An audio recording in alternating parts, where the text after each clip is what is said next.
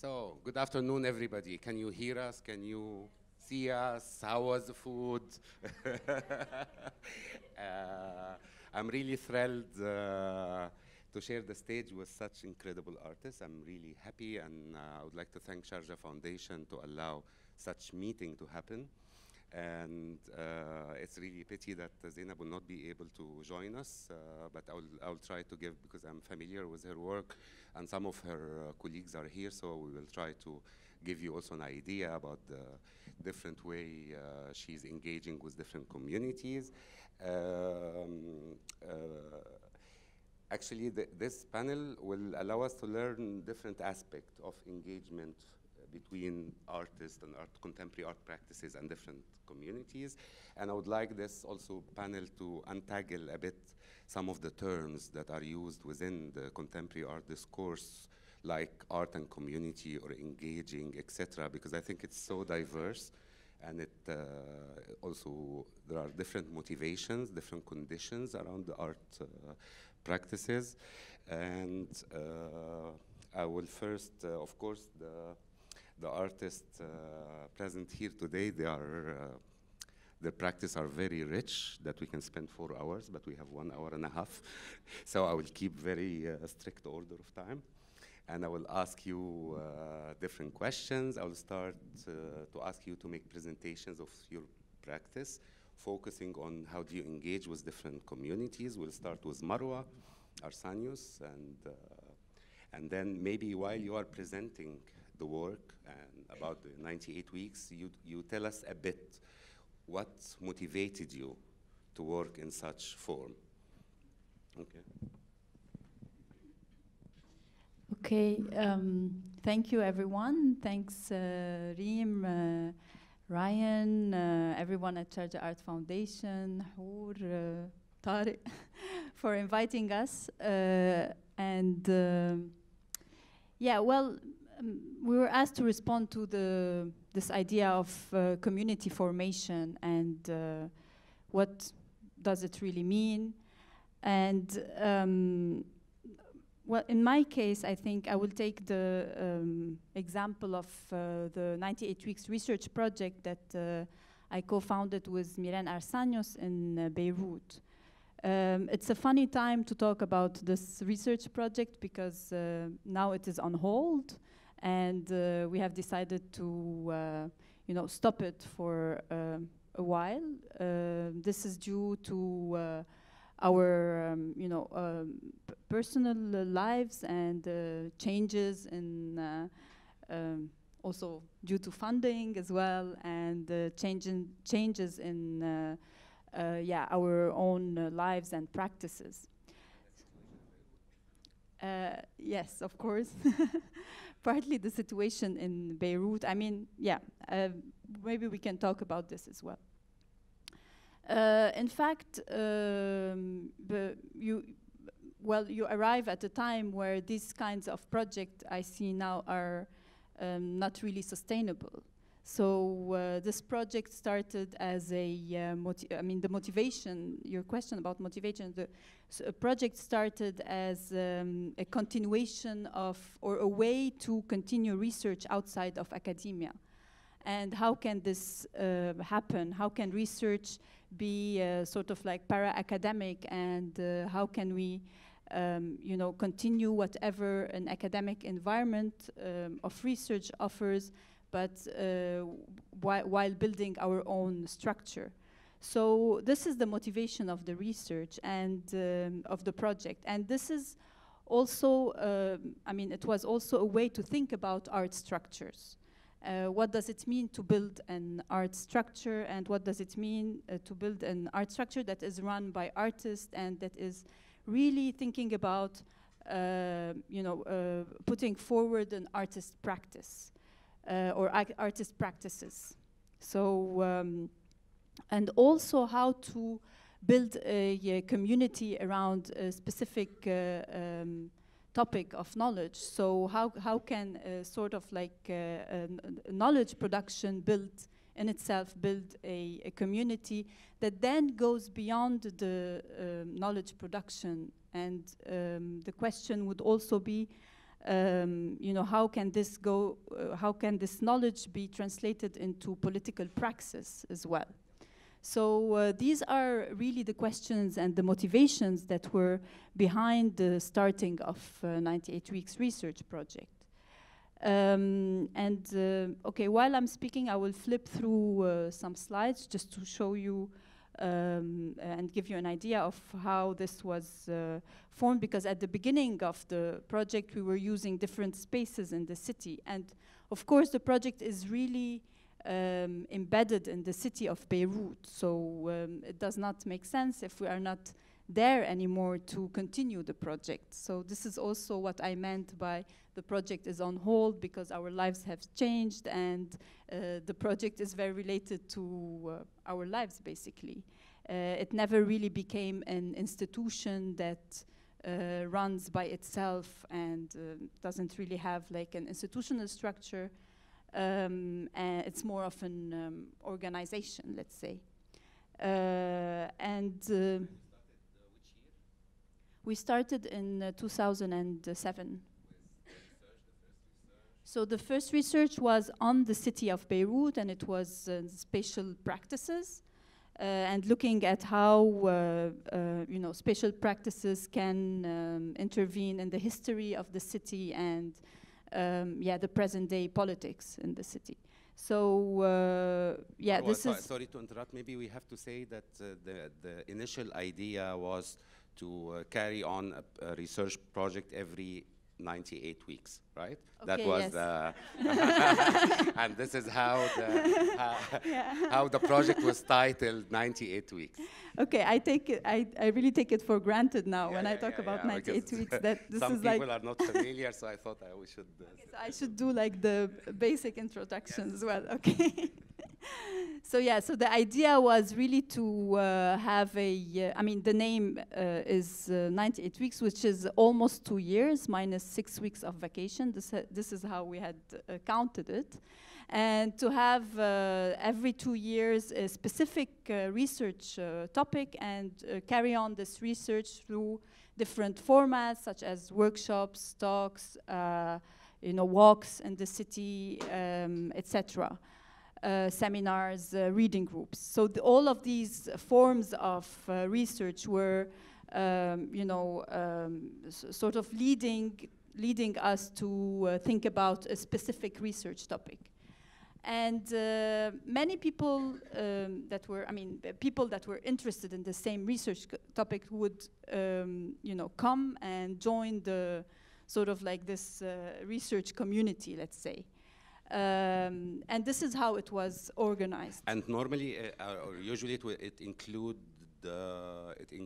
researchers, artists, yeah, writers, right? You had reading groups, etc. Yeah, exactly. So, as I said, one of the main formats of research was the reading group, and yes, of course, it was you know, inclusive to many different disciplines.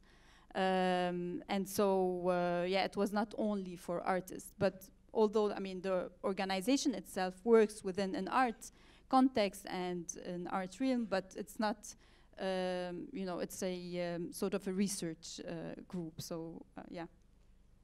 So as you said, like the first research was really around the city and spatial practices. How can spatial practices deal with the histories and the formation of the city. Later on, we thought that we really needed to have a space, a physical space. So instead of, you know, going around and doing, you know, using different spaces in the city to do our project and to carry on our events, we decided to have one space, and this was the project space that we found in yeah, on Armenia Street, so in the Armenian neighborhood in Beirut. And okay, also there is this aspect. We were one of the first gentrifiers of the area, as usual, and we had like really cheap rent, and you know, things were still affordable. So, and this was only you know, 2009 when we started the project space. Yeah, so this is... And then the second research was on publication, right? Right. So the second research was on historical publications that were published in the Arab world. Yep. And the question of the modernization of the Arabic language, how this modernization was, how these publications or like these historical publications that we worked on were sort of key players in the modernization of language, especially in the format of essays, articles, also a very famous poetry publication, Sharjah. So how these publications played a role in the modernization of language in a very specific moment of post-colonial state formation. This was the on publication research project where we had like different collections of these publications, and we actually invited readers and writers and writers who had contributed to these publications and also readers of these publications to reread or choose material from the collections we had and read them and produce a new reading of either their own writings. And the publications, as I said, were mostly collections from the 50s and the 60s.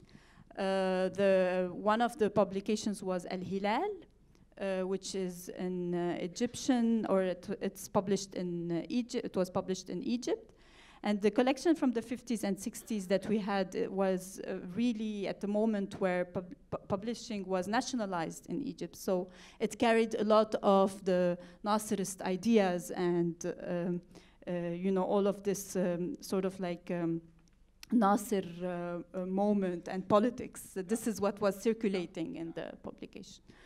Whereas Sha'ar was a more, let's say, elitist, or this is how it was perceived and also critiqued by a lot of leftists back then. These were like the two publications that we really went into and and really like Great. And then you started the research on feminism, and also you had the research on science fiction, right? To give the people an idea. Yeah. But my question to you now, because your work, like your piece, Jamila, was actually carrying lots of material from the research that was 98 weeks doing. In your Jamila's piece, you also had El Hilal magazine, and you had also elements from the feminism and the state feminism, right? And can you tell us why you didn't work in your own when you came back to Beirut? Why didn't you stay in your studio and do your work? And why did you choose that your artistic work be like engaged and involved with such a project that involved many others? Because, I mean... You don't have to have an answer. Yeah, but just I mean, no, it's like, if you say I liked it that way, and it was more, Yeah, I have to say something that after the publication research project, we had realized that actually most of our speakers were these older men, because these are the ones that were contributing to these magazines, you know? And so this is when we started the feminisms research project and thought that, there is something that went wrong there, so we really need to fix it. So this is when the feminisms research project started. And Jamila, I think, was also a kind of a reaction, and not a reaction, let's say, but a kind of a reflection on this very issue. And let me differentiate here. Jamila is an artistic project of Marwa Arsanios, not of 98 weeks, right? Yeah.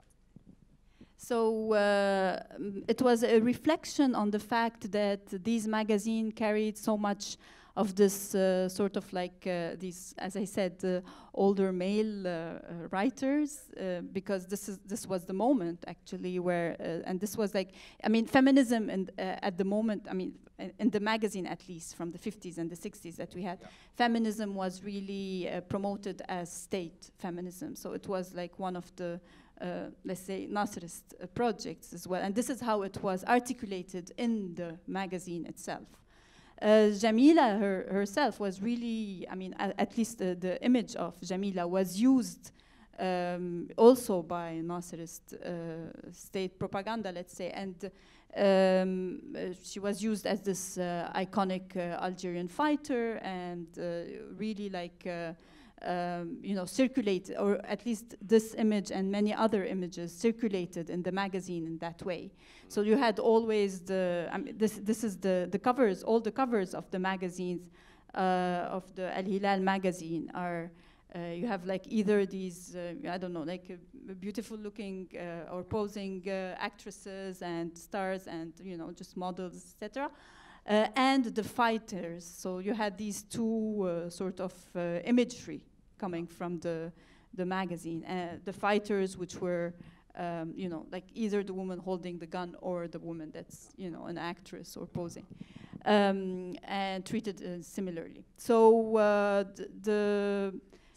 your question about, okay, sorry, I'm taking too much time. So your question about why am I working in this way? It's because really, I mean, this is where I'm coming from as an artist as well. I'm coming from, I mean, the artwork is not, does not come, you know, just from nowhere, out of nowhere, right? It comes a lot from conversations, from the context itself, from you know, all these workshops that we do together, all the reading groups. This is how ideas are formed, and I guess, yeah, each person that is sort of like participating in these communal knowledge production moments take their own, sort of like take their own ideas and carry them on in their practices. Definitely, and also when I was doing an exhibition in Beirut with Ashkal Alwan in 2013, of course, your space was kind of had an influence on how I think about the exhibition or how I even designed the exhibition, you know. And also many other artists who started when you did the science fiction. You had Lawrence Abu Hamdan coming on board, Ryan Tabit. You had lots of actually community of artists, researchers, writers, etc. I will ask you more questions about the feminism, about your current research and projects, but maybe towards the end. And now I would like to ask Del to present completely different kind of community art practices that engage with the community in a different way. We are using the same computer, so in between we'll have to switch. Yeah.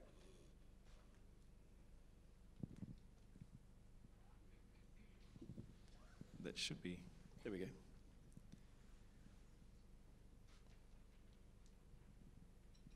Well, while that loads, good afternoon, and it's a great honor and a privilege to be here, and I thank all involved, and certainly all the elders within the arts communities, but also within our social and family and cultural communities for empowering these kinds of conversations. Oh. Okay, well, so I'm currently based in Brisbane, and culturally I identify as a Bidjara man, which comes from my grandfather's lineage, but also I have connections with Gungaloo and Gurringbal and Gungari traditional peoples from what is now central Queensland in Australia, and they come from my matrilineal lineages as well. So in contemporary life, I have responsibility for maintaining all of those ways of beings and all of my cultural inheritances. And so I draw upon those in my contemporary art practice. And unfortunately, it's been working very easily. Okay. Shall we? Oh, here we go. This is what we'll do. Maybe that will tell the computer to. Shall we sure. switch between you and Naeem? So Naeem start and then. Of course. Okay. Yay! Okay. Yay! That's right. That's my energy. Bring some authority to it. That's right. To mediate, moderate. So as a small subheading that I've brought to this conversation of my own is cultural continuum, and that has been something that has afforded me a different kind of agency that I sort of hold quietly, but now it's kind of emerging as a conversation. So to place us locally, this is very intentionally inaccurate, but a circling of what is now known as Central Queensland, or the Central Highlands of Queensland. And within there are a number of cultural groups who have traditional territories in there responsible for the maintenance and the furthering of the cultural stories, the songlines and all of the other language and the terms of reference for those individual groups. So I didn't try to delineate this too specifically because that would be inaccurate. But on the central dot there is essentially where my cultural home is, and in the region of that central dot on this particular map are many sandstone rock art galleries and sites of great cultural significance, not only to our lineages but across the continent. And then those lineages extend beyond in interconnectedness from that central point. So that locates my contemporary practice and allows me to be here now. And this is the actual landscape.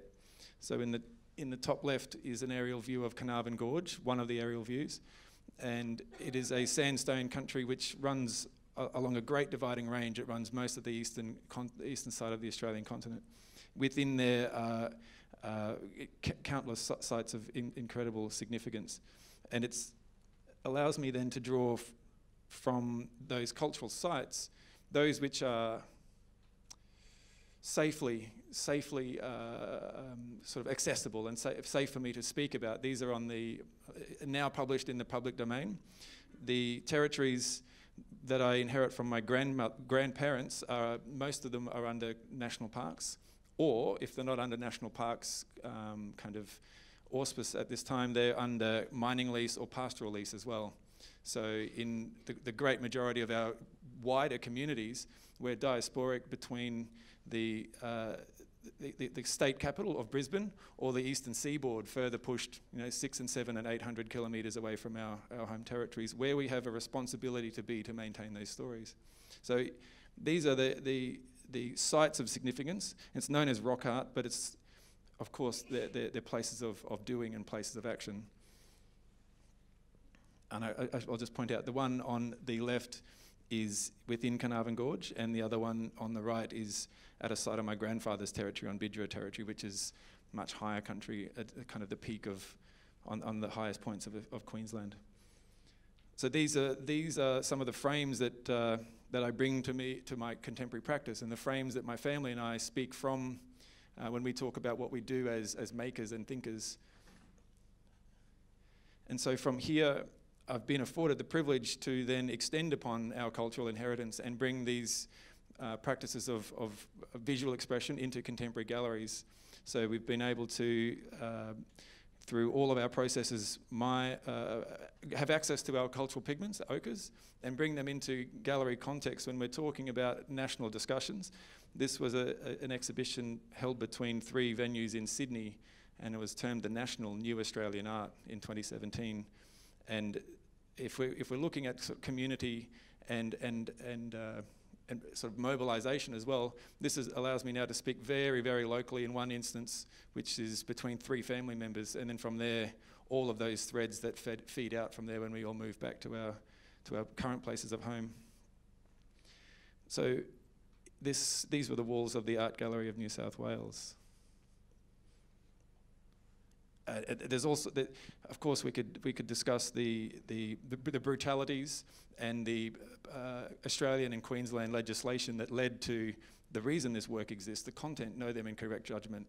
The Australian Aboriginal mission system was established to decimate and to disband and to dislocate Aboriginal communities, families, selves, and cultural practice, with the intent to, over generations, have ourselves so dismantled that there was intended to be no Aboriginal self still visible to then support the political kind of regime of terra nullius that was imposed upon the continent of Australia. But in terms of, we were listening before about to build or to construct a structure, we've inherited narratives and experiences of great trauma and of great cruelty and brutality, but then it comes a point in telling these and acting upon these in contemporary practice, that how do we involve younger people in them when they're at the point of formation and the point of establishing themselves in the world, and we're framing this through lived experiences of hideous brutality and cruelty which were intentional and government sanctioned. So then my family and I started to have all sorts of deep questions around what I and we were doing, and so I've come to the point of arriving at constructive modes of resistance. And constructive modes of resistance in that, let's build a narrative for the younger generations in our bigger communities, but also in my immediate family. Let's build a constructive narrative for them to inherit so that they can have a framework to build their selves on in the future, to demonstrate that our Aboriginal selves, our First Nations, Indigenous selves are not invisible and not unpresent. So it was a wonderful privilege. It was a real highlight of my life, actually. This pictured here are stills from a video that the Art Gallery of New South Wales produced, demonstrating that my mum's brother, my uncle Milton, and his younger son, my cousin brother Will Lawton, both supported me in the making of this artwork, telling our grandparents, telling our stories, our shared stories. But the wonderful thing is that through contemporary art practice, we were able to share a male space. And I should identify here that in my role in myself and my family, I have a two-spirit identity, that I have a male self and I have a responsibility to support the women in my family in ways that other males in my family might not. So in this instance, we were present as three males across 3 generations, living and doing ourselves within the institution, actually applying ourselves to the wall of the institution that even actually Will and Uncle Milton had not been invited into before. So it's a wonderful privilege to stand on either side of a younger person and his father applying his cultural processes of thinking about let's do this consciously, the same way that we do this out on country, the same way that we do this on sandstone. Connect your physical act of doing, and then me on the other side thinking and prompting Will to consider the art, sort of the contemporary art context. Where are your hands placed? What's the composition? These kinds of things. So between the 3 of us, we shared a new living and a new doing of our culture right within the institution and on their own walls. And so this particular project allowed me to do what we have been doing for a very long time. We visited places and locations that we know are sites of resource, and we accessed the resources through our cultural processes. We then brought them back into our daily lives, and here pictures my Uncle Milton having fashioned a timber simile of one of our great-grandmother's tools of implement. It was a digging stick and a fighting stick.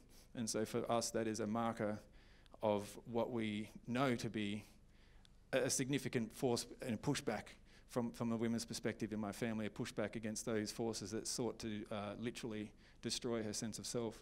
So my uncle fashioned what we know as a digging stick, but it's also a fighting stick as a weapon, and we accessed the ochre, and then we brought them into Sydney, maybe 2,000 kilometres from our home territories, and on the right-hand side there we can see Will processing that ochre in a similar way to what might occur in another kind of natural environment context. So Will was given the responsibility of preparing that ochre, knowing it through repetition, through doing. It's now embedded in his muscle memory. He knows this in himself. And so this is where the sort of the community and the interlocking threads come, is that Will then goes home to his territories and to his local community, and there are other young males within his sort of social and family networks, which then he can share those experiences with. There's a great there's a sense of marginalisation in the sense of self in central Queensland, that museums and galleries are not places for Aboriginal people to be, that museums and galleries are not places for Aboriginal people to feel that is somewhere that they are valid, or that they are recognised, or even that they should partake in and contribute to. So Will is able to go home and say from a sense of authority that this is what I did and this is what we can do in the future. There's a wonderful thing here. This just demonstrates, if we're looking at place and location, you know, we took home to the Art Gallery of New South Wales, and on the second day of work on this artwork, Will turned and said in a kind of a little light bulb moment, he said, "Wow, this looks like home." And sometimes that still actually it's triggered it sometimes brings me to tears, because Will could then see himself and home in the thing that didn't want him present. And so we brought home in there, and Will brought home into himself in a new way. So then when we do travel out into the bush, those younger ones can, I've hit that, the beauty of that, because Will now knows that he has something to contribute, and he's sharing this among his colleagues. So we spend time sitting within the natural environment and developing and building our expressions into the future. And I guess I'll wrap it up, we'll wrap this section up on, it's a wonderful thing for me to then move beyond Brisbane and Queensland and Australia, and to come and to share and to be in dialogue in other places of the world, knowing that there are multiple young people who now know that they are present within a visual expression. And one of the functions of contemporary art practice for us as a network, and we're developing this across our social networks at home, is that every time we make an artwork and every time we document one of our processes and our stories, it flies in the face of these other processes, which are native title and these other forms of kind of imposed registration and demarcation of land ownership. These things, these processes in Australia are really cruel in that they require all sorts of genetic and social evidence, which is actually worked into the system that requires it, that is not actually present for a lot of people. So you're often native title, and to have access to understanding self in terms of place in Australia requires you to be able to prove all sorts of lineages, which were actually worked out of our family networks a long time ago. So we have evidence now, we have documentation and continued kind of presence through exhibition catalogues, through online presence, and through our conversations in art spaces with our artworks. Thank you. Pleasure. And now Naeem.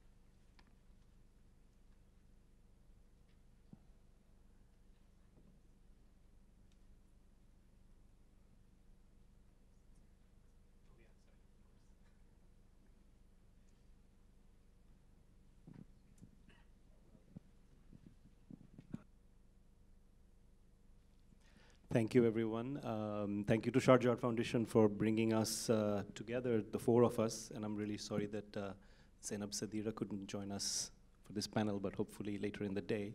And it's really nice to make connections again, which for me is a way of thinking of community, because I think a few weeks before that July photograph, July 2000, we were together in Germany, and 98 Weeks is the first place in Beirut to show United Red Army after Sharjah Biennial. So there's some circuits that are being completed or renewed here. I wanted, I claim or I work in two cities, New York and Dhaka. Dhaka is a city I grew up in, and New York is a city I adopted, although I know Tarek will maybe will argue about that term. And I just wanted to spend the time I have here to talk about New York, because there are certain formations that I came through or worked my way through, which were community formations. And you'll see a lot of names here, so for anyone interested to research them further, each of these names will actually take you down a lot of threads, so please do take pictures, because I won't get a chance to talk about everybody on here. But while I was doing this research, I realized that in some ways these community formations almost all temporary. None really lasted for all sorts of reasons that we can talk about, but all also had some sort of continuum, not necessarily original family, but adopted family in some ways. And particularly in New York City, I realized it was the first place I was at where I and we could practice some sort of deterritorialized coming together of Midnight's three children, India, Bangladesh, and Pakistan, and of course other South Asian countries, but those three were my primary experience of a triangle that could all work together in New York in ways we couldn't in our own countries, and still to this day can't for various reasons, including, of course, borders. And I realized when I was looking at this early work that I was involved in that the names that pop up here are the names that still pop up today, but because we've been through so many formations, we don't often remember that we've been working together since the 1990s. We sometimes don't even remember that we're in these things together. I moved to New York in 1994 from Dhaka, and this magazine started 2 years before, and I became involved in 1996. Famously, there was a very strict interview, and I did not answer correctly on the question about Cuba. I was quite critical about Cuba in my interview, so it took a 3-month waiting period for me to join. But by 1997, I was fully in the magazine and involved. And there's names on here you'll see, for example, Kamal Qadir, who back then was an artist, now collects art, so he's gone in a different path. But in 1997, it was a struggle to get a South Asian political activist magazine in New York City to publish an artist portfolio in the center. It was considered a bit frivolous, to be frank. That was the debate we had to have about whether that should be there or whether it diluted the political mission. And that was the first one where we were able to do that. Up to, you'll see actually here, Vijay Prashad. He's the character who shows up in my film that's installed here this many years later. So actually 20 years after this date. But up to 1998 or so, 99, South Asian organizing in the cultural sphere was very much about replicating a political history within the New York context, trying to recreate it, and therefore, of course, trying to go into diaspora conditions and trying to talk about what's relevant in this new condition, which often didn't map onto what we were familiar with. And we would teach ourselves to care about issues that we didn't necessarily think about when we were growing up. This was the first magazine where I remember a really long debate for hours and hours about what languages should be on the cover. And every time we would agree on a language, then we'd remember another one we were excluding, which is why you have this design that stretches all the way down. And still there were members of the editorial board who were not satisfied because other languages had been left out. By 2002, this is actually the last issue of the magazine. By 2002, it's a dramatic shift, not only this magazine, but also the issues we care about, where now we're very much embedded within the war on terror discourse. And I think it's a moment when that South Asian community is forced into a certain kind of internationalism that was absent in the 1990s in terms of things we're thinking through. And not because of that, but it's the last print magazine because it's really 2002 when people start questioning the value of a printed magazine and whether we should keep doing, it's all volunteer magazine, whether we should keep carrying boxes of magazines to venues to try to sell them. So 2002 is both when some of these South Asian magazines go online and also when they start losing their footing because we found out soon after that when we were online, we also somehow didn't have any sort of permanency. And so it's really interesting in the 98 Weeks presentation to see magazines from 1952 brought back as objects or research practice materials because in this time somehow, I think we didn't think of archiving and we didn't think of how ephemeral digital would be, which we found out because actually the archives after 2002 are mostly absent because they were all HTML pages which nobody preserved. So we don't have time, so I'll not play this, but few seconds, yeah. So this is actually a segue from the magazine, where an art portfolio was quite contested, to music, which was a really crucial presence for us, and this club night called Mutiny, which in the 1990s we didn't necessarily automatically define it as a political space, but it became a place for new community formation, especially where the straight and queer communities commingled in a way we were not necessarily aware of yet. And we certainly didn't think of it as political organizing, but as a grouping that started on the dance floor in 1996 and lasted beyond 9/11. and was, of course, dramatically politicized after 9/11, it led to many other things, which I'll show in a second.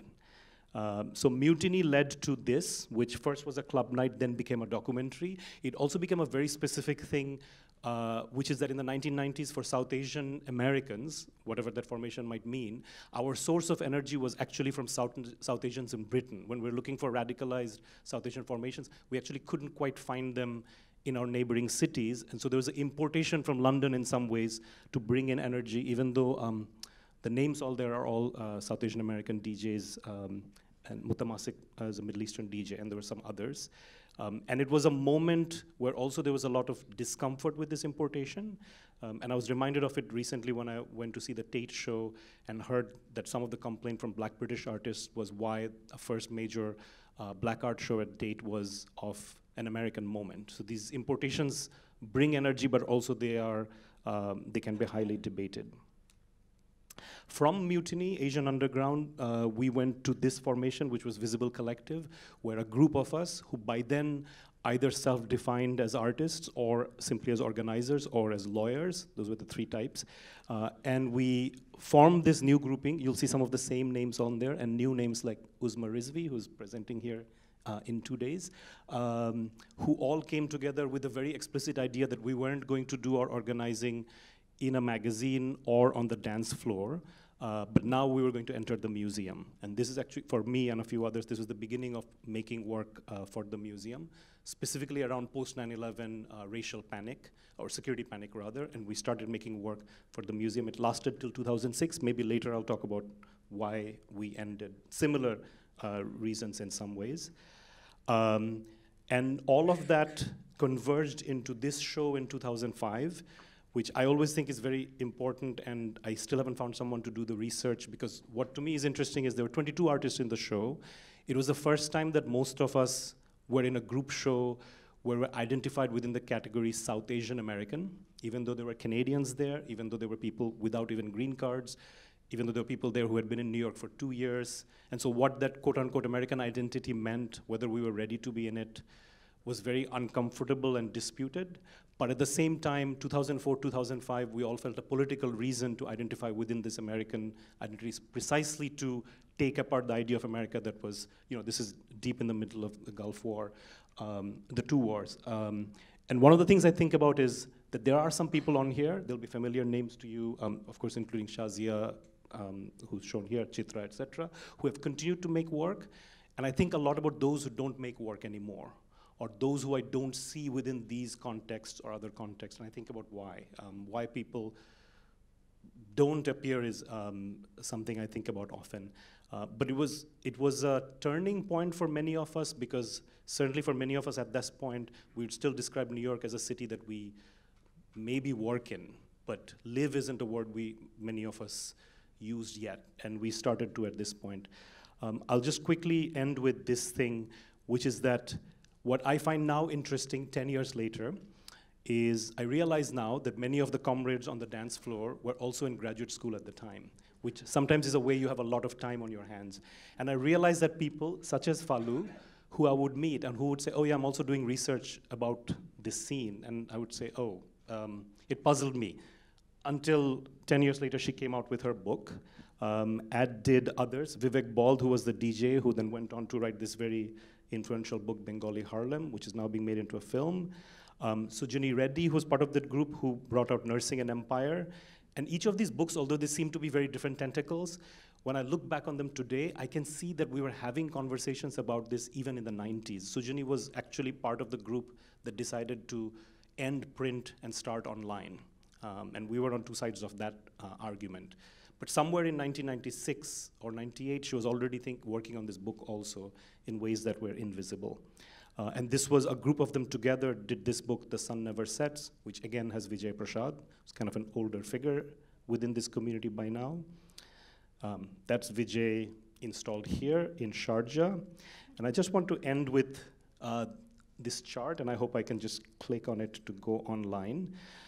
This is a somewhat disputed chart I presented last year at the Queen's Museum, where I was trying to track these networks, because I was trying to figure out where did we all come from and who did we work with in all this time. And of course, the moment I showed it on stage, the first thing that happened is someone put up their hand and you've said, you've forgotten this group. And it turned out I'd forgotten many groups, of course. So it's a still work in progress, but what I like about it is, for example, SAUCI, which is South Asian Women's Creative Collective, you can see that this node is very large because all of us were connected in various ways. Then South Asian Lesbian Gay Association is a smaller node. Fatal Love, which is the show, is a very big node. Let me close that. Then, of course, New York is kind of an obnoxiously large node. Sun Never Sets, the anthology, still a work in progress. There's Uzma right there. You can see she's connected to many things. And we have, well, we're updating this right now because, of course, the first reaction was the Canadian contingency was underrepresented. South of the border was underrepresented, as was Europe, obviously, within this. But what was interesting is to see how long we had been all working together without tracing that as a continuous thing. And I thought about this a lot because there was an event last year in New York where Vivek Bald presented his Mutiny film again, 15th anniversary screening, along with a concert by the Kominas, which is a Muslim punk band. And most of the audience was there for the Kominas. And what was expected but also disconcerting was how much of that Kominas audience had never heard of Mutiny. And that's only a 10-year gap. And so that I think about a lot, about, I mean, it's not the same impulse as the archiving impulse, but I feel that in many of these cities, there's such an emphasis on the new that the connections are actually being rubbed away because it almost seems like everyone wants to be reborn. And certainly the way artists are presented is always about almost coming sui generis without a linkage. And so I'm interested in tracing these linkages. Yeah. Can you continue about Dhaka a bit, about what your engagement in Dhaka? It changed a bit the structure, so it's good to continue. Yeah, sure. Actually, I can just quickly go to... So when you moved to New York, did you move from London? No, from Dhaka. You moved from Dhaka, okay. Yeah, that's a biography confusion. I was born in London, but okay, we but left when I was you moved 2. from Dhaka, okay. Yeah. I can just quickly go to this just so we have an image. Dhaka, I'll just say very quickly. Dhaka, I've always worked with networks created by my friends. I've not created those networks myself. So I worked with Drik, which then led to Chobi Mela. It's a photography collective, many people here know them. Then I worked with young people within Chobi Mela Drik who went into Bengal Foundation. We co-founded a blog, Alalo Dulal. I think there the factor was very different. The thing that brought us apart were a very specific political contingency, which yesterday when talking to Marwa about Arab Spring, in some ways I thought about that as well, which is that at a certain point when we, having worked together within a secular, progressive, left coalition for a long time and sort of sharing the comfort of knowing that you know where everybody stands, quote unquote, but also, I mean, I think you get a little complacent when you think everybody is from the same contingency. And when we finally face a situation where the Islamist possibility, which we had talked about for 20 years, but truly never faced on the streets in that way, when it finally arrives and we find that actually they are able to bring in a much larger number of people onto the streets, which then becomes a question of street politics, which I think in some ways we did in a sort of rehearsal way, but never in a real way. When facing that situation, the first thing that happened to us, even after working for 20 years, is we kind of started turning on each other. So it's what we talked about yesterday as kind of a civil war within the left.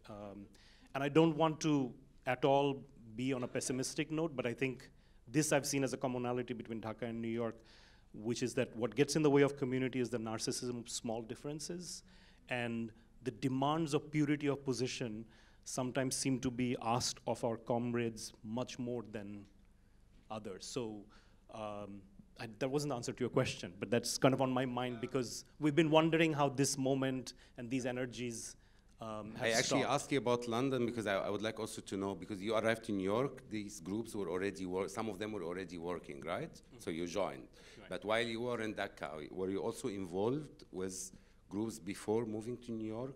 Or it was not during, that? I co-founded this group, a group called Alalo Dulal, yes.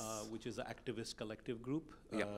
which was preceded by another group. Activist/artist, or activist and artist? We just said writing collective, actually. Okay. Yeah, we didn't define ourselves Yeah. in terms of what we worked on per se, but this is actually a collective that I wish had lasted. And this is, I think, the one where we at a certain point couldn't get past our differences of strategy. And just so it's not a mystery, the big debate within the secular progressive groups was, what's your approach to the Islamist possibility? Are you going to be completely opposed, or are you going to figure out some way of dialogue? And we were sharply split between those of us. I mean, I included where I said you need to be in dialogue because you're never going to overrun in a, I mean, it's also a very particular history of the left there, where the left through the 70s saw religion as, you know, the opium of the people that can be bypassed. And by the 2000s, we understand that that's not the condition we're in. We're all influenced by all the work coming out, including, you know, Sabah Mahmood, who's just passed away, very influential in the Bangladesh context of, you know, how you engage with piety. And within arts context, I've often seen we have a very ambivalent relationship with piety, and we don't know how to engage with it, except in a politics that, at least in the Asian context, was handed over to us from the 70s, which is direct conflict and not dialogue. Yeah. And would you speak a bit about how engaging with all these kind of groups and communities informed your work, affected your work, influenced your work, your artistic work? People, of course, are able to see some of your, one piece of yours today during the March meeting. Which is what is the venue? It's Baitul Gulum Ibrahim. Beit Gulum. Yeah. And after Maghrib, so 6:55 onwards. Yeah. If you can just give an idea, or, you know. So I would say maybe the easiest way to talk about it without making too conscious something that works better when it's subconscious for myself is that all the communities I've been involved in New York and Dhaka, you know, I don't think of them as a way to make work. I mean, I don't know what that word actually means. I mean, I don't know what the differentiation I'm making between, let's say, work in the gallery and work on the blog and work in the magazine. Maybe it's all work, but of course, the work in the museum space has much more visibility than the other works, and maybe there's ways that it's preserved, versus, as I said, the magazine is now, there are no copies left. I feel that when I've worked through these formations, when we all work through these formations, we're having these conversations that end up, without us realizing it, being the notebooks for the project. But we're not thinking about it at the time. Like Vivek Bald, when he was a DJ, his primary identity was as a musician.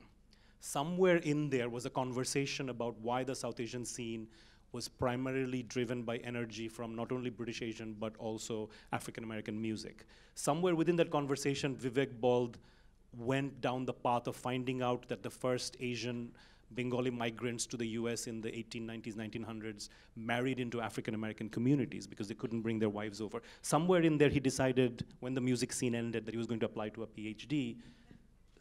7 years later he comes out with the book. But 10 years ago, if you had said, you know, I mean, it's one among many conversations he was having, not really on the dance floor, but in the cigarette break between music.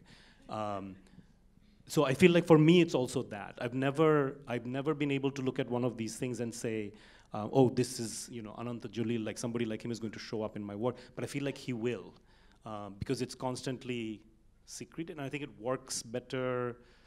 So Vijay, in a way, was this figure that was always with us in the New York scene, and also very important, one of the first South Asian academics who started really talking about Asian black linkages in the 90s, when not very many people were working about that. Now a lot of people are. 15 years later, you come back to him and you say, I'm going to Algeria, do you want to come with us, right? And he actually went to Algeria originally just to be with, and then became the protagonist as things developed.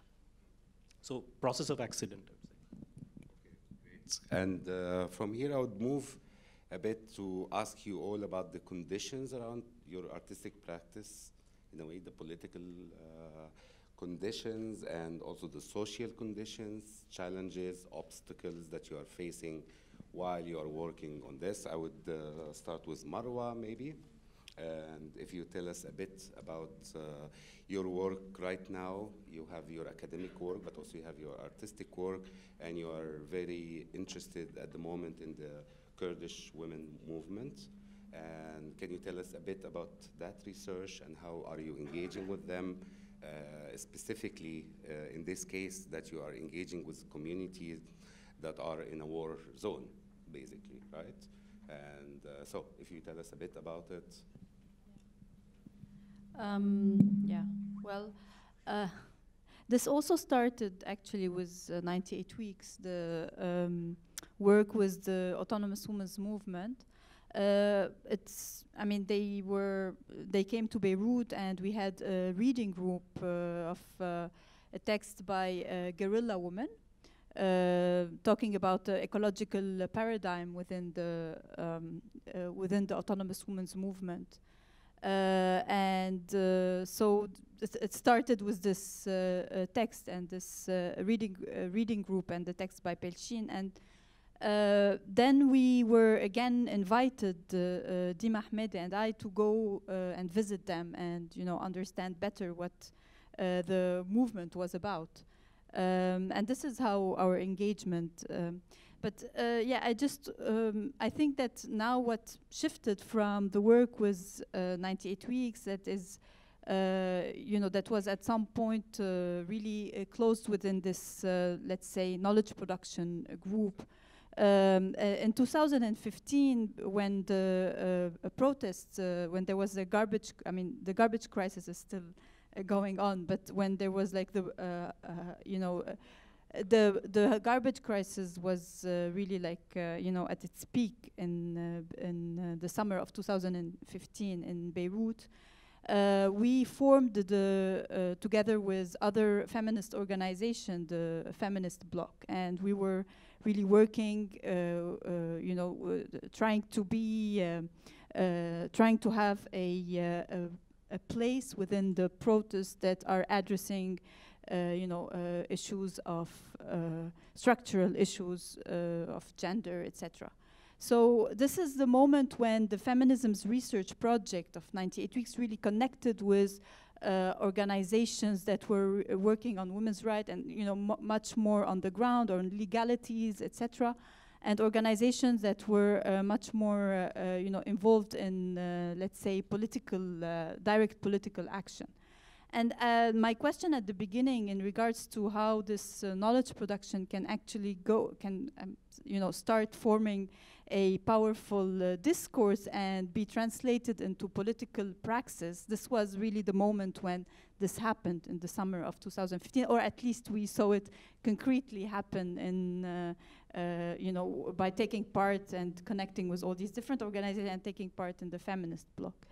Right after that, we invited the Autonomous Women's Movement, and I think the reading group around the text by Pelchin, who's a guerrilla fighter, and the reading group around this text was really, thinking about the ecological paradigm of the Autonomous Women's Movement really came from this ecological catastrophe that was happening at that moment in Beirut.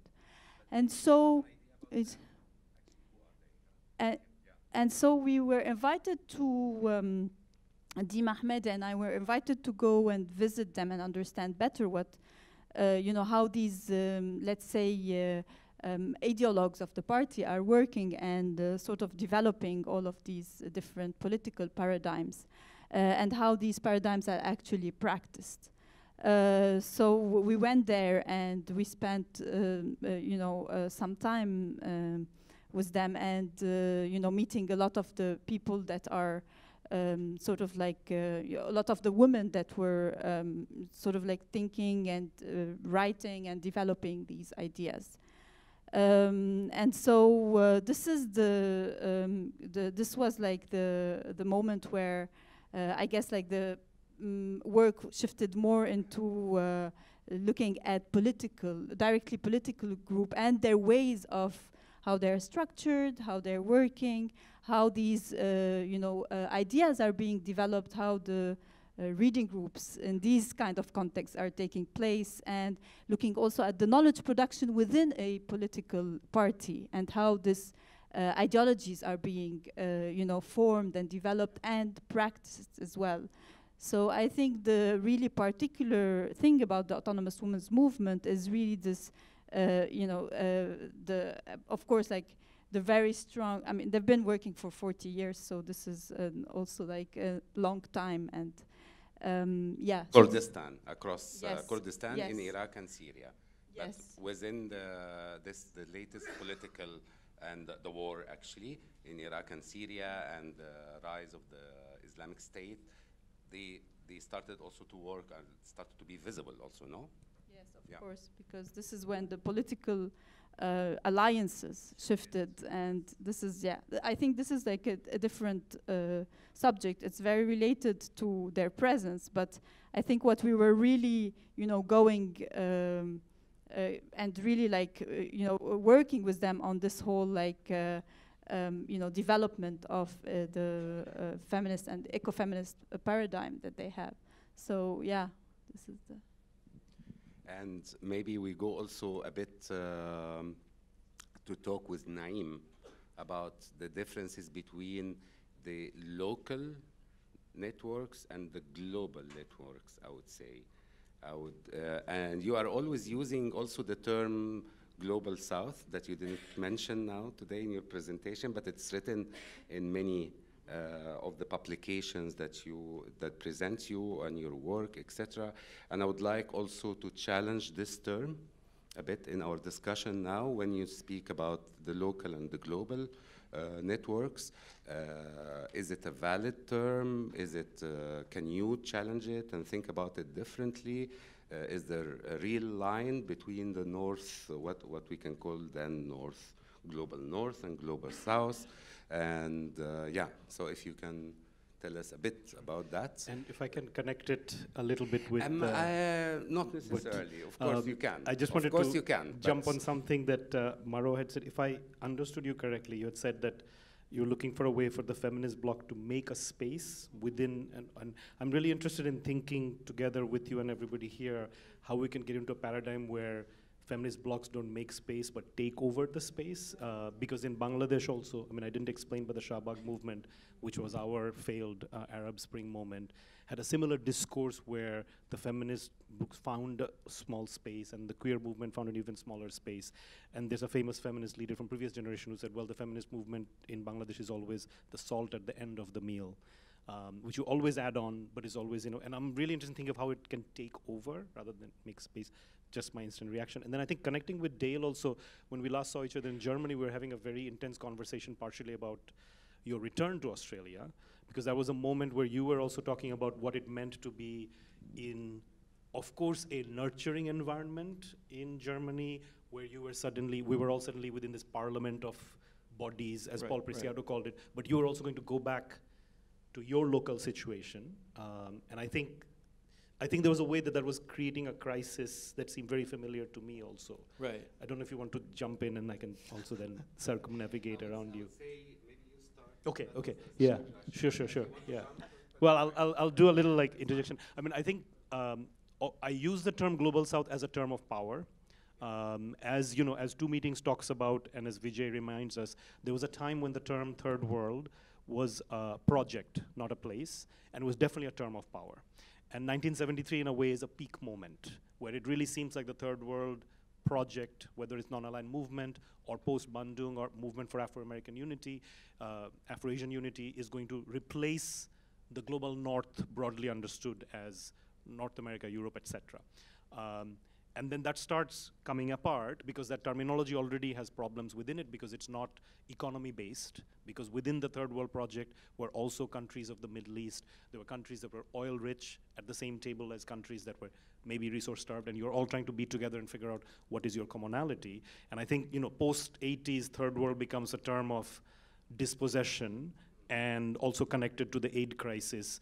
And as I understand it, the people that I work with, Global South came about also as a way to link movements in, I hate this term, but the non-West, movements of alliance that are also connected to the movements within North America and Europe that are the internal communities that don't fit within this. I mean, it's a little bit of connected to Herbert Marcuse's theory, a little bit of one-dimensional man, of where there's numb populations and when there's activated populations, although we know that that all also constantly changes. So I've always thought of Global South as a way to make new connections that sometimes, of course, not always, will try to make a thread between communities where, you know, actually class differences are too large for us to organize. I mean, what is the commonality between, let's say, myself or any of us and the large South Asian population that works here? Perhaps terms such as the Global South becomes a way to do commonality while also not papering over the differences, right? Which, for example, most clearly manifest at borders, if nothing else. And it's an imperfect term, for sure. But I prefer it, for example, to like non-West as a definition. But because also we're talking about communities that are all, you know, nobody's just located in one location anymore also. Yeah, but does using this term exclude movements like the Occupy Wall Street movement as a kind of movement with inspiration? Would it also, I'm very sorry that Zainab is not here, but like I remember, I can tell you a story when I was, once I was in Marseille and Zainab had an exhibition in a city close by, and they had to remove two pieces that I think they are shown here in the show anyways. And then there was a big discussion in Marseille between intellectuals and artists and how this can happen. Actually, the piece, it was about a discussion between her and her mother about the collaborator or the people who worked with the French, etc. And at that moment, that region was controlled politically by far-right French, etc. So, and I consider that also that kind of discussion was also an important, although it's happening in geographical territories that cannot be defined as, you know, global South, and also Zainab is not considered, you know what I mean, living in that geographical territories, although she is engaged with, or for example, the connections between different women, feminist groups that worked a lot on the Afghanistan situation, or even with the Kurdish, etc. So I try to think maybe we can also open that for with the audience to make suggestions about what kind of terms can be used in a way, you know, in the future, or I mean, can challenge it, not to be against it. I'm not against, but I'm trying to challenge it and to think differently, etc. I mean, I don't think we'll solve the terminology question tonight, although maybe a manifesto will come out at then. But I just want to say one thing, because you mentioned Occupy Wall Street, because I was also involved in that movement. It was a very specific moment when Occupy Wall Street had raised enough money to make budget decisions, and one of the first budget decisions they made, Marwa knows this very well, was to send a delegation to Tahrir Square. And it was a classic moment of, actually, no, you don't have the training to do anything in Tahrir Square. You will actually be a liability, which they were. You'll stand out, you'll endanger the people around you, but you are doing it in this sort of global solidarity move, which I've also made films about people who do that kind of motion, but romanticizing that and actually implementing it. So I think part of it is, I mean, I'm not trying to put Occupy Wall Street, and I'm not trying to do any sort of equivalency, but I think there's an assumption that Occupy Wall Street has something to teach. Here. The Occupy Wall Street followed. Right, but Occupy sent delegates because they said they wanted to observe what was going on. But the idea that there are some sort of like UN, I mean, these are people who, for many of them, it's their first level of organizing. And the idea that they're going to go from America and go to Egypt as observers, to me, I felt was a tremendous misunderstanding of what your situation is and what your strengths are. You know, like a missionary project. I'm sorry, I was very critical of that. I'm sorry, but there is also, because this is a really misunderstanding that everybody talk about it as if Tahrir Square followed in time. No, that's not the what Occupy I said. Wall Street. The opposite happened, huh? And this is something we have to acknowledge and to think about. I'm sorry for that. But maybe then you can tell us a bit about your discussion in Documenta, and also I would like Dale, to tell us a bit about also the reaction, the diverse reactions in Documenta about your piece. And maybe you can also tell us if you got any inappropriate reaction that you felt hurt about or something. Sure. And because of course, this kind of practice that can be very sensitive also to, you know, to misreading the work and thinking about it, etc. Misleading the work, misleading people, communities, and then forming and perpetuating pedagogies that are already in place, and then just strengthen and take on a new form and another new little kind of parasitic root into another form of who we are. Well, maybe I could jump in by saying I've started using blue as a pigment in exactly the same processes, all these kind of things. And one of the privileges I have being here now is to get to further our artistic practice, right? And so using blue, I was in front of an artwork in Queensland, actually, in Australia. And this is a very significant senior painter, history painter, who was documenting the stories of massacre on the same territory that I have connection to. And I was studying this work by old man Vincent Serico and looking at how this applies to myself and our stories. And two viewers came in front of the work and myself, between myself and the work, and I heard them talking and judging and describing that this can't possibly be a work by an Aboriginal person because they use blue and green. Insisting inside that statement, insisting that he must only, and that by extension I must only, and that all of us must only use the pigments that these particular people are familiar with, which is what was taught to them by the Australian education system, which of course is framed by all of those other mechanisms. And then so making the same blue work now, this was inspired the work that came into Documenta at Castle, and that presenting the work as myself and presenting the work as a kind of a window into who we might be. I've been questioned quite directly, and I guess when you ask, was I hurt by responses? I don't get hurt. I just get probably more disappointed that people can't move beyond what they've been conditioned to believe, right? So personally, it doesn't hurt me, but I can see that they've got some work to do, and maybe they're not listening. And so there was a particular response by a person who saw the work and kept asking me, so what did the Aborigines, yada, yada, yada, what did the Aborigines, how did the Aborigines, and on 3 occasions myself and the chorus, the Documenta chorus, described that actually no, hang on, you're speaking to Dale right now in front of his work right now, which is all what you're framing in a context prior to colonization by the British Empire. So he just kept constantly referring to the Aborigines as if I was already dead, and that as if my entire story was already dead, but yet he was consuming the product of it via contemporary art. And so, which is of course a very museological and even an anthropological context, that he wasn't looking at me now as someone with something to contribute, he was looking at it via his history book learning. Naeem, would you like to add something about your discussions in Documenta when you were in 2 minutes? And then we open the... Ready, go.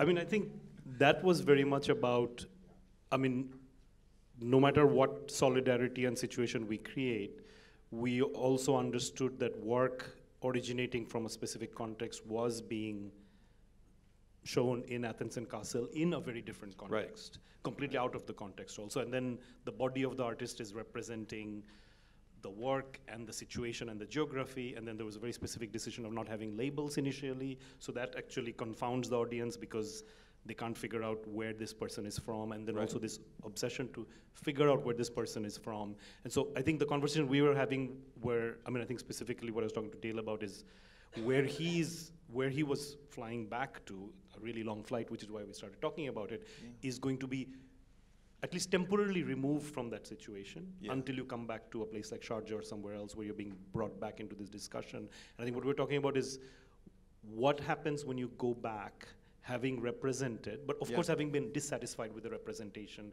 not only just for that experience, but in all sorts of other ways, trying to collapse that much local situation into this bullet, very brief, is very frustrating. So I think, I mean, I don't want to talk about it from the place of lack or want or actually even lament, but there's a way that you definitely feel like you're brain, your consciousness is getting split when you're doing this back and forth, and you're going back to the source of, I mean, the source of strength was a language that you use very specifically, which I can't necessarily use because Dhaka and New York are not the same. Right. Maybe they turn some motor on, but they're not that renewal dynamic. Our situations are very different. Yeah. So I don't know, that's a really convoluted, I don't know, maybe Dale can make sense of what I just said.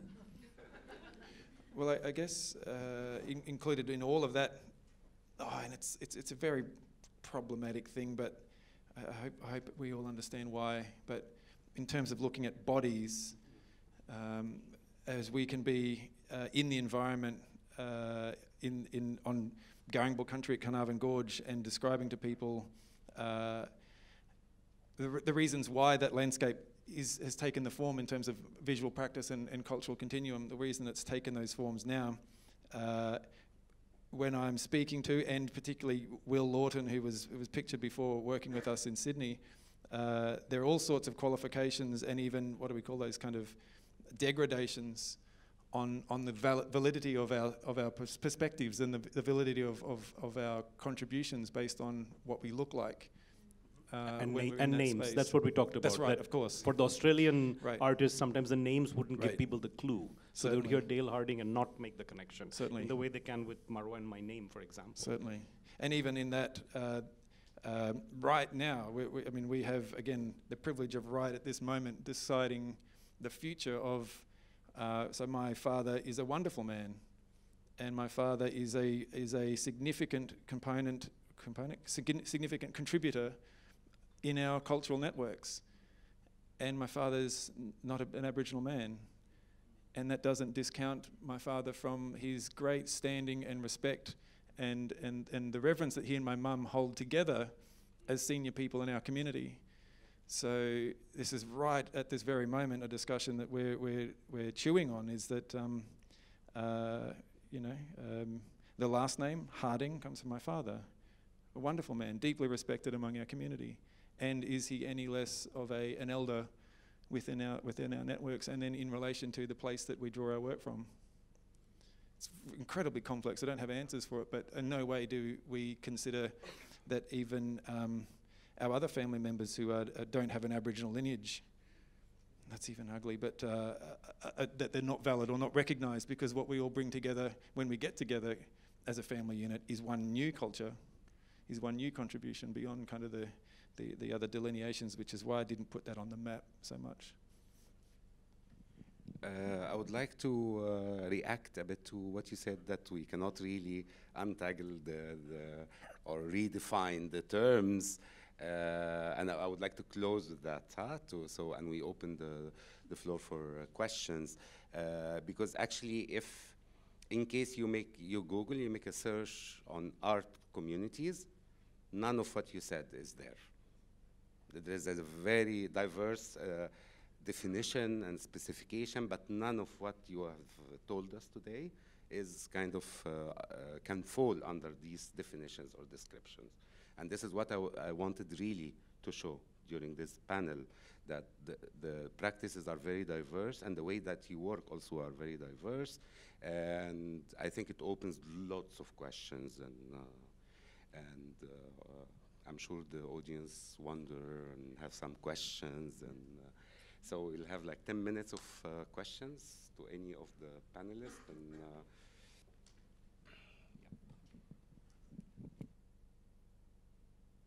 can I add one thing about Zainab Sidira in Marseille? It was the same week when Layla Shahid was her lecture about Jean Genet was cancelled.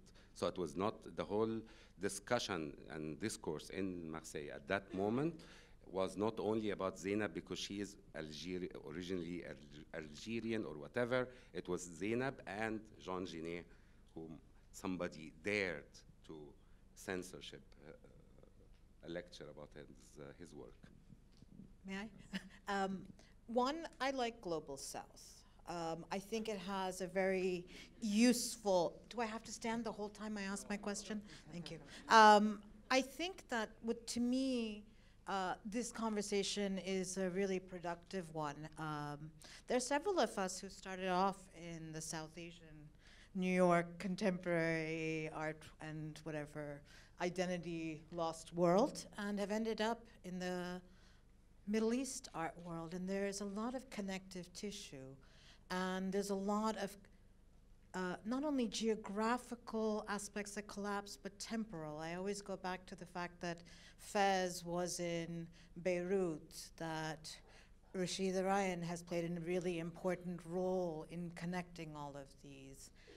What next steps can we come up with this rich conversation that you just had that will help these different communities gain from each other as a kind of potential global south that has common issues? And I want to ask this in a very specific way. What is productive and unproductive about the fact that most of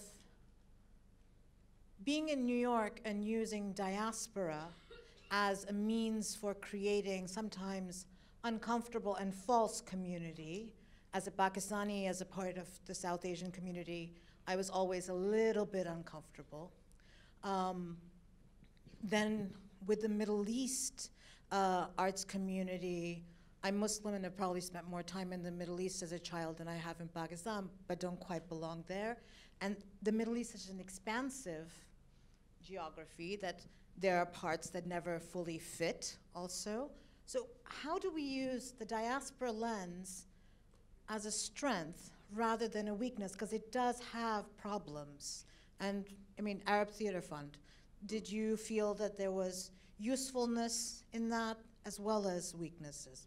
Just a few questions, sorry. Yeah, yeah. Anybody would like to respond to the? Would you like to respond? Any of you? I'm still not comfortable at all with the term Global South, or I would like to challenge it, not to take it as a kind of matter of fact, because also the way it's perceived as if like it's a kind of the third world. I mean, it's kind of, can we imagine a situation? Let's imagine that I am in Marseille while Zainab had the cancellation of or not cancellation of the show, but like 2 pieces were taken out. And at the same time, the lecture about Jean Genet is canceled. Shall I have a discussion with all my friends and intellectuals and artists, etc., only about Zainab, or Zainab and Jean Genet? You know, does it make a difference? Global you know what South, I mean? But Global South Yeah, doesn't it mean makes a exclusion. difference. Why? But Global South doesn't mean exclusion of Jean Genet from that story. And it's not necessarily geographically The term bound itself excludes. because you're thinking of it geographically only. Yeah.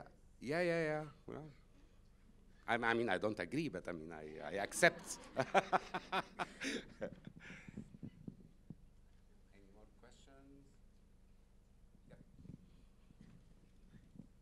Can I just quickly say that Global South is about a perspective rather than like a territory exactly? If you agree with that, that's how I see it. So so it doesn't obviously exclude Jean Genet, Western Europe, and so on and so on. Occupy Wall And Street. what's that? Exactly, that too.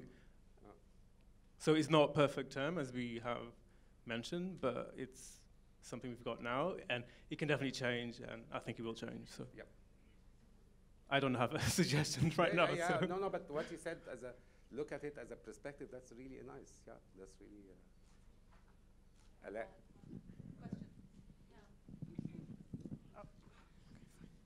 Thank you very much. There's a quote by Dr. Faisal Darraj, Palestinian philosopher, who says like he also sees this problem of belonging to a place and being called a Palestinian. So he writes that belonging to a cause basically makes you belonging to the cause, or kind of like being part of it, whether geographically or not.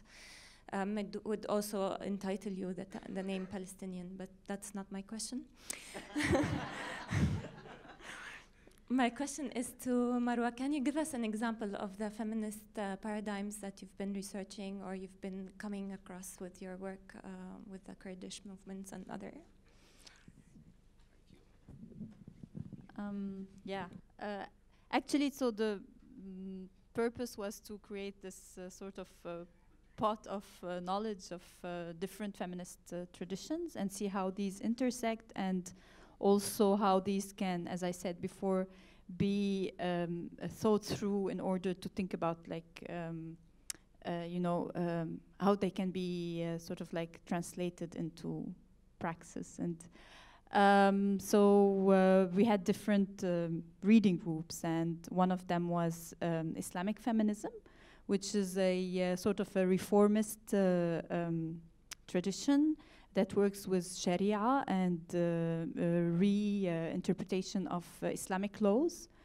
I mean, it's quite contested within, like, let's say, secular feminists, and sometimes they're not accepted or not even like allowed to be called themselves feminist as from the perspective of the, you know, like secular feminist. And I think this was actually quite a productive reading group that we had, because we also at the same time invited some people working in civil law and had a intense conversation there. Islamic feminists mainly working within like Northern African context, so there's a lot of knowledge production in the Maghreb or in Iran as well. And now a little bit more in Lebanon within the Shia community, so there is some Islamic, Islamic feminists or people working within the Islamic legality within the Shia community to reinterpret the laws that are, in regards to heritage, in regards to marriage, divorce, children's,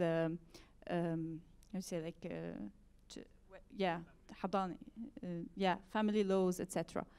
I think that, we're really interested in these reformist traditions as well, because, they are also like on thinking about them on a practical and pragmatic level. They have been like doing a lot of great work, because also like a lot of women within, for example, the Shia community or the Sunni community in Lebanon, they're not identifying with the secular laws, and they really want to follow the main clashes was that, and this came out a lot in our discussion, is that the Islamic feminists, of course, do not say that the text, the Quranic text is in itself patriarchal. They accept it as it is and then work from there. And of course, this is not a possibility for secular feminists or like other, let's say, groups of feminists. And this was, and so we also had, of course, like a lot of queer feminists and post-colonial feminist readings, and also a lot from the Kurdish autonomous women's movement, as well as maybe you can like tell us Marxist feminists, Italian traditions, Silvia Federici, and a bit about the ecofeminism, like what you did here also 2 years ago, and also in relationship to the Kurdish.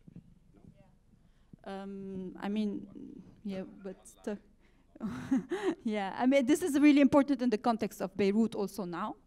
Within the Kurdish women's movement, it's really interesting how they are dealing with agriculture, farming, and land, and forming cooperatives also in some autonomous women's villages in the north of Syria.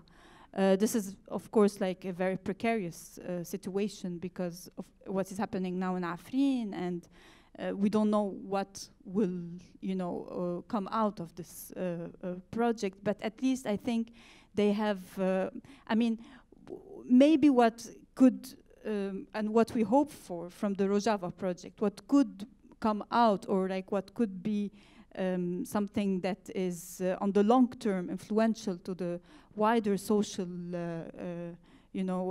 fabric, is really this ecofeminist paradigm. So the ecological and the autonomous women's movement in terms of what work they have done let's say, yeah, like was the woman within like this sort of like traditional social context. So yeah, it's a precarious project, of course, because of the war and what is happening now, but hopefully this will have a lot of influences. Last question, please. Hello. What I'm feeling, that whole idea for the struggle of identity, it seems that identity is a very comfort shelter. It gives kind of a comfort shelter. But recently what we are seeing in US and many places where identities are imposed or identities are dragged out from the human being. Like suppose when a white person kill a lot of kids in a school, they take out the identity and they say, oh, he's a psycho. But when a black or a Muslim kills, then the whole identity of the community imposed on that being, on that individual. So my question is for Naeem, when you are associating with the South Asian identity or the Bangladeshi or the Muslim, have you ever, it's a personal question because what I'm curious to know that, or maybe to you, that have you ever find any discomfort with that identity which you are associating continuously or working with or dealing with? Are there any situation like that? Yeah, certainly. In the erasure of those, if I assert myself in my cultural lineages as a Bidra man, then I have to be conscious not to silence or erase those other family members, those others in my community who are not visible in that. You know, my family, through the brutalities of the Queensland government and the Department of Native Affairs, we have Torres Strait, South Sea, Aboriginal from all over Australia, and many other non-Aboriginal, being British colonist pastoralists.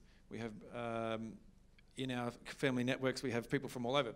Basically what I'm trying to say is that I'm always conscious not to erase or overlay enough of myself that doesn't make visible all of the other parts of who we are as a larger network. And I didn't get to it in the slide before, but the other image was of my younger sister, Marika, and the wonderful thing was Marika spending time in the Queensland Art Gallery that day, seeing, knowing, and recognising that all of her narratives many of her narratives are visible in current exhibitions. Then the next day we went again and she brought one of her sisters, which is another community member, and Marika was then able to share, again through another lineage, her sense of self with another South Sea Island family member. So we're very complex, and it's a challenge for us to maintain our connection to place and to cultural inheritance, but also not to erase anyone else. I prefer positionality and subjectivity rather than identity because it gives me more space to move around. I think the one thing I will say, and maybe for people working in an arts context, things are sharper and quicker because we're some sort of canaries in the coal mine, or we project things earlier. I think especially last 30 years, I've experienced that our positionality is constantly changing. It's very difficult to keep it fixed.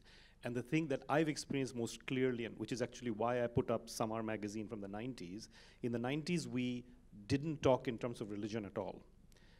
In fact, our unification process was that religion was left outside, and you tried to have this, I think you said, temporary South Asian commonality.